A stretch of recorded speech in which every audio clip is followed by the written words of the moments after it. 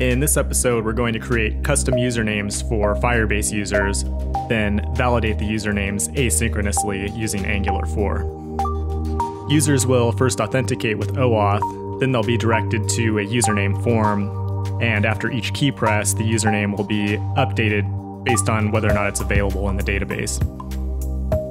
The first step is to model the data. First, we have a users collection that saves just basic information about the user that we want to display throughout the app. Then we have a separate collection of just usernames where the username itself is the key and the value is the associated user ID. This allows us to make checks for username availability much more quickly than we could if we'd queried the entire list of users. Now we can start building the auth service. We're going to import the Angular Fire 2 package, both the database and the auth module. We also import the RxJS switch map operator, which we'll use to avoid nested subscriptions when we get the user data. I'm also creating a dedicated user class to hold the user data. In this case, it's just going to take a username and a user ID, and as the constructor, it'll take the Firebase auth object.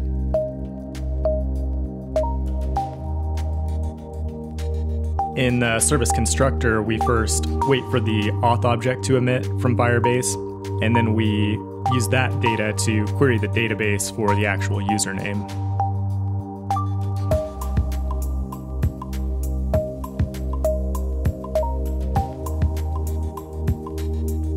The first function is going to allow the user to authenticate with their Google account.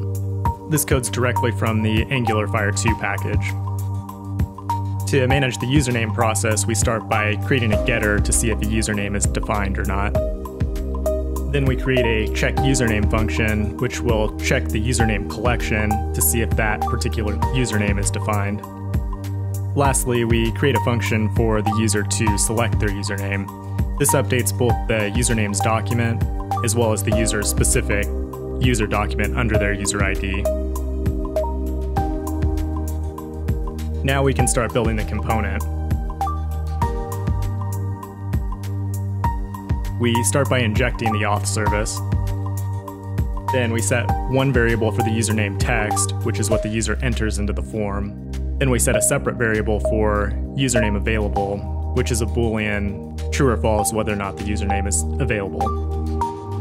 First, the user will sign in with Google, which will populate their user ID, and then we'll display the form to fill out the username. The check username function will send the actual request to the database to see if the username is available. The return value is converted to a Boolean, then we set that to our username available variable. Then we'll create an event handler to update the database when the user selects a valid username. In the template, we start with the sign in with Google button.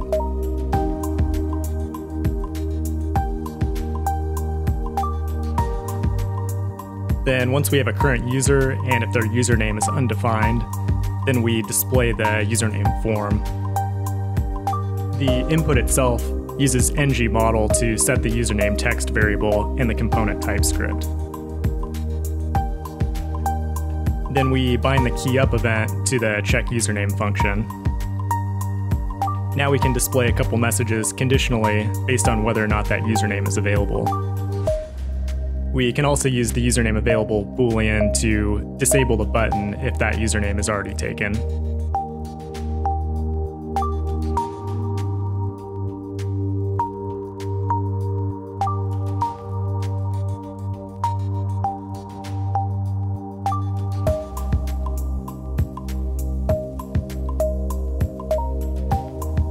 So now we have a working username system, and we can see that it updates the database at both locations when the user clicks the button.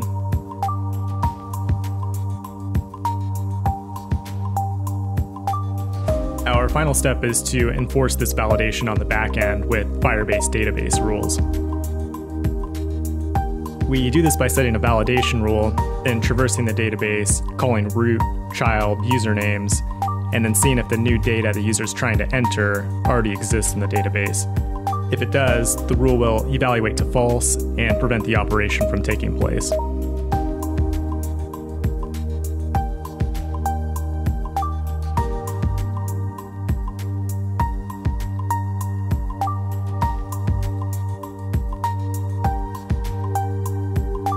That's it for this episode. If you found the video helpful, please like and subscribe. And if you want to support the channel, consider becoming a pro subscriber at angularfirebase.com. For just a few bucks a month, you'll get access to exclusive content, as well as free one-on-one project consulting. Thanks for watching, and I'll see you next time.